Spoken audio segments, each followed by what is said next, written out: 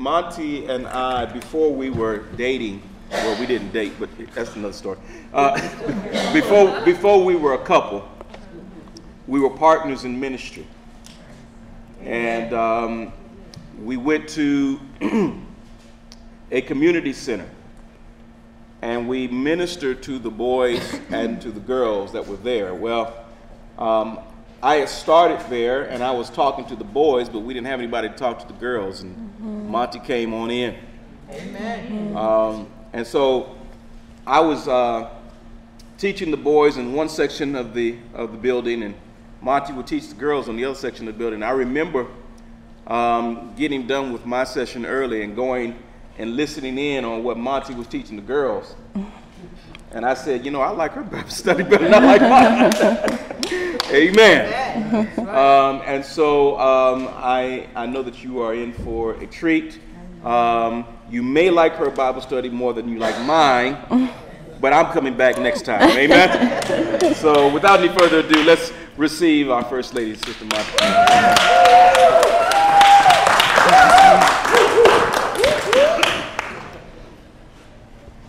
Good evening. Good evening. So when we were leaving the last church, someone was giving me a hug and just letting me know how much they would miss me. But they said, one thing that I regret while you were here is we never got to hear from you. And that's something that the Lord placed on my heart, and He's really been pressing my heart more and more about that. So I just thank God for this opportunity to be before you tonight, and I thank my husband for trusting me to teach his Bible study. Okay, so we are in the book of Matthew, chapter 6, and we're going to start with verse 19 through 24.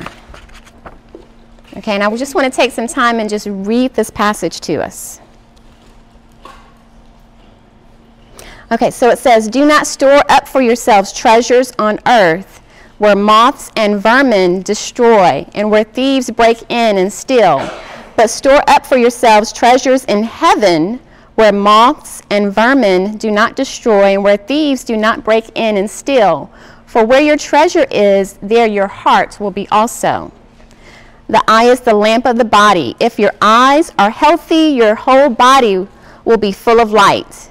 But if your eyes are unhealthy, your whole body will be full of darkness. If then the light within you is darkness, how great is that darkness? No one can serve two masters. Either you will hate the one and love the other, or you will be devoted to the one and despise the other. You cannot serve both God and money." So what Jesus is teaching here is not limited to money or things. Okay? Storing up our treasures in heaven is really about putting God first and valuing the things of God. Because a treasure is something that we value, right? Yes. Okay, so tonight we're going to talk about putting God first and valuing God's word, God's will, and God's way. Okay? So there are 66 books in the Bible, right? Yes. How many of us are familiar with those 66 books of the Bible? Now, the Bible is our basic instruction before leaving earth, right? Yes. It's our roadmap. It's our guide. It's very important to us. But how many of us can give a summary of each of those 66 books in the Bible? What about half of the books in the Bible? How many of us can give a summary of just half of the books of the Bible? Okay, don't be alarmed, because I'm convicted as well. This is God's word, and He expects for us to know His word, right? Amen. Many of us know Genesis, and we know Exodus, but how many of us know Leviticus and Numbers? And in the New Testament, how many of us have read through Acts? Amen. And know who Titus is? Yes. I'm just saying this so that we will know that we have to do better. So this year, I made a goal that I would read through more of the books of the Bible, those books that I'm not as familiar with, and that I would start with Jeremiah. So I'm reading all 52 books of Jeremiah, and I started this challenge with my daughter Jada. So Jada has already surpassed me, and she's now moved on. But my point is that we have to start somewhere. Okay? So let's look at Joshua chapter 1, verse 8. Ooh, yes, Lord, write it on your heart. Amen. So he tells us to read God's word every day. Yes. Not just once a day, but he says morning and night. But many times we don't read God's word because there are other things that we treasure. There are other things that we value. That's right. I was recently reading in Psalms 119 and 2 in the King James Version, and it says, "Blessed are they that keep his testimonies and that seek him with the whole heart." And I asked the Lord, I said, what do you mean by your testimonies? That keep your testimonies. I said, is that the testimony that I have of what you're doing in my life or what you're doing in my sister's life at church?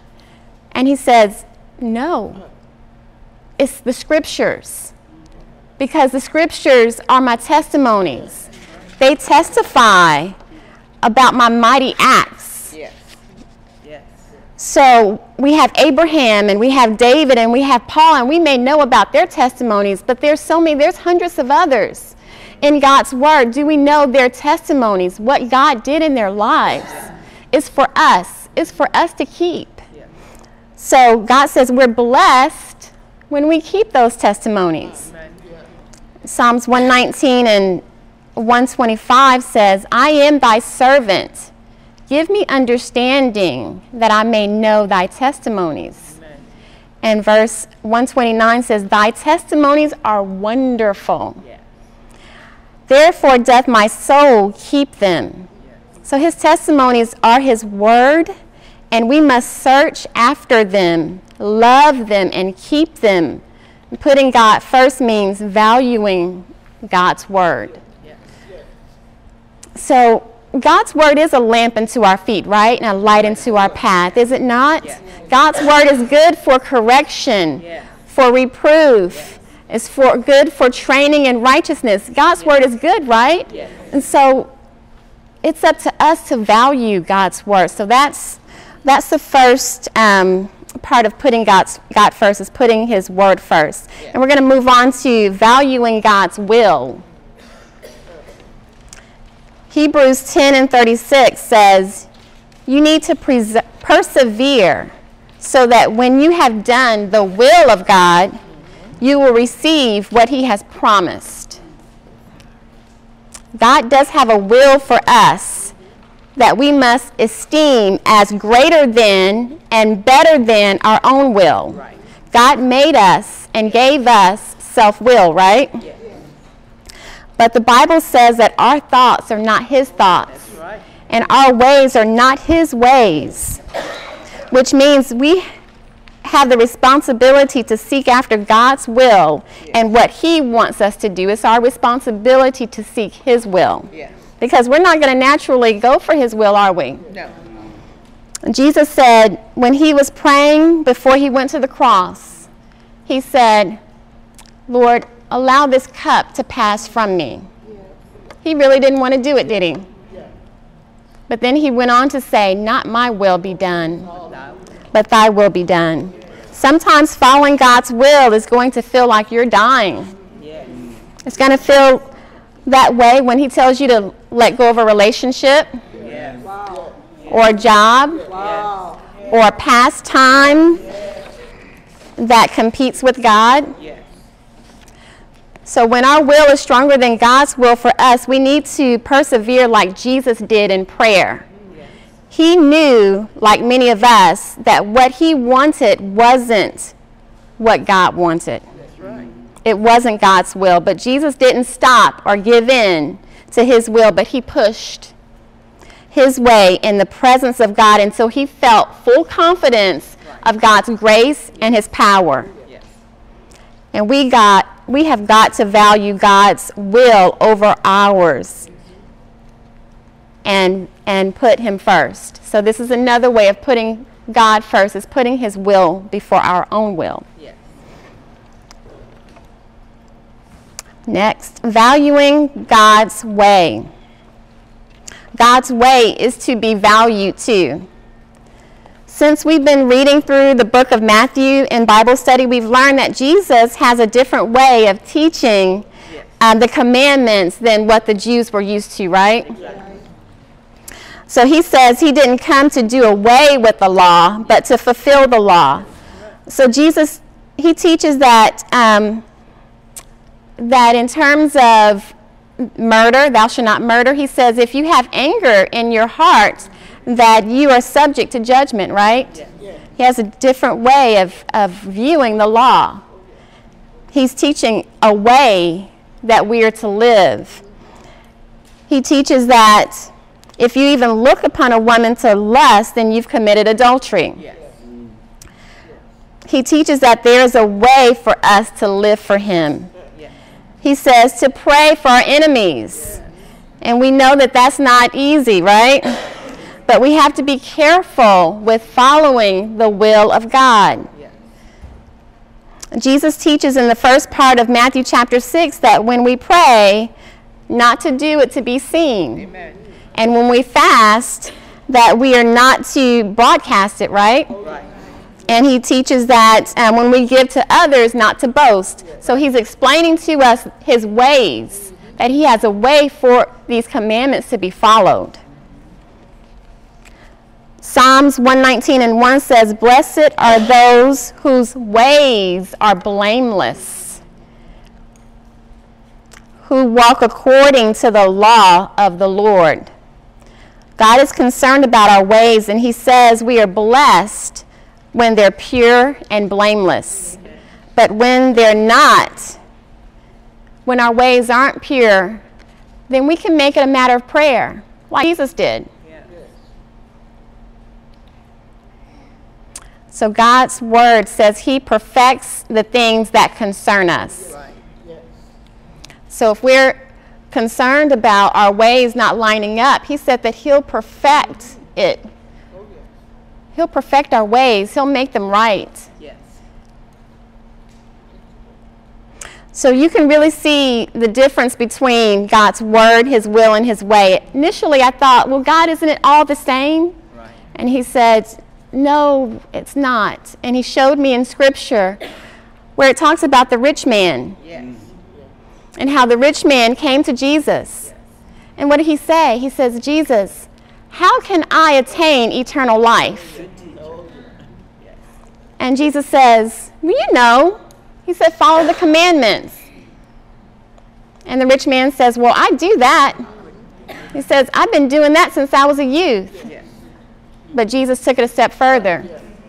He says, well, go and sell all of your possessions. That's right. That was it. Gotta go. That he wasn't willing to do. So sometimes God will tell us something specific that he wants us to do. So we have his word, the Bible that we follow. But also look for him to speak to us and give us specific instructions, because he wants us to follow him. He wants us to follow his word, his will, and his way. Okay, and to value them. So we're going to move on to Matthew chapter 6, verse 25 through 34.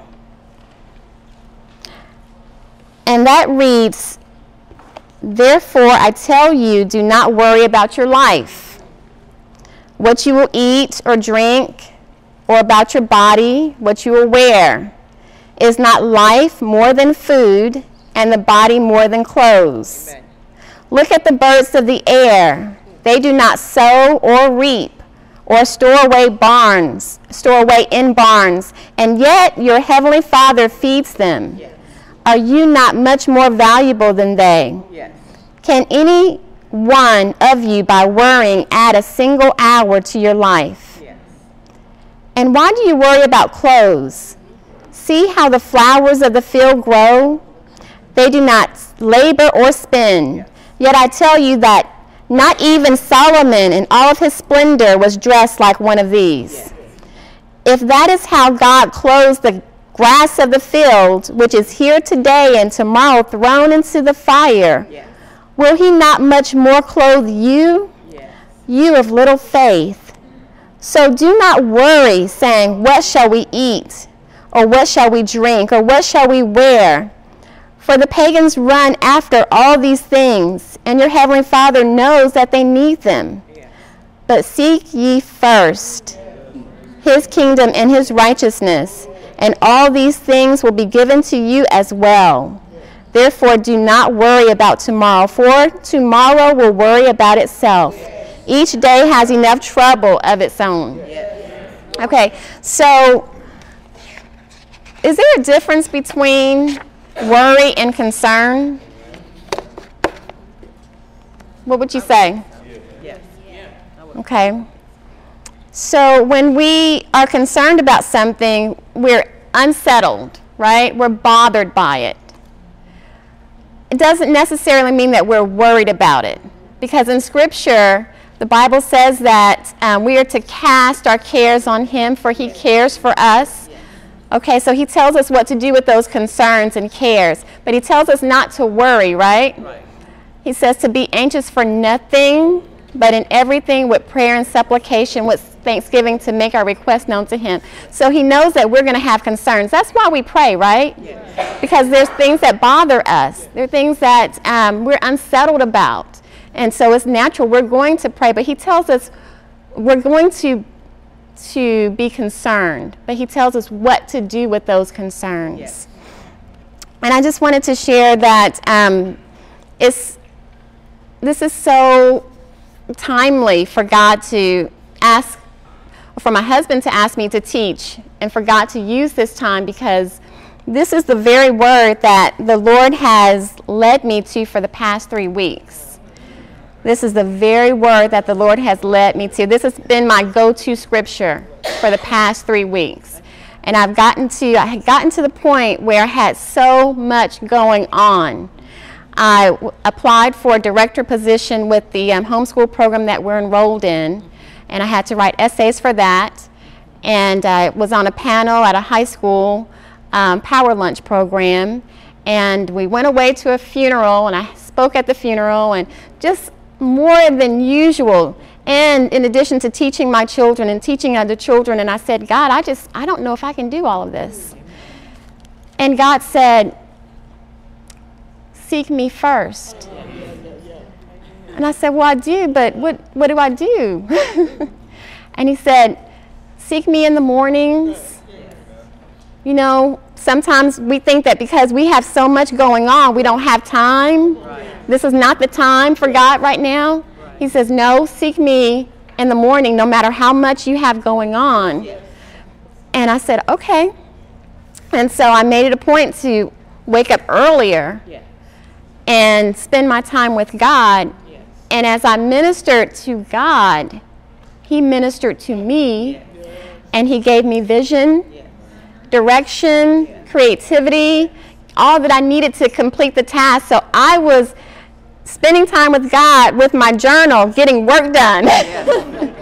It was amazing, because it was what God was pouring into me. He was taking care of me, as he says he does. And I just want to encourage all of you that God says that we are his prized possession.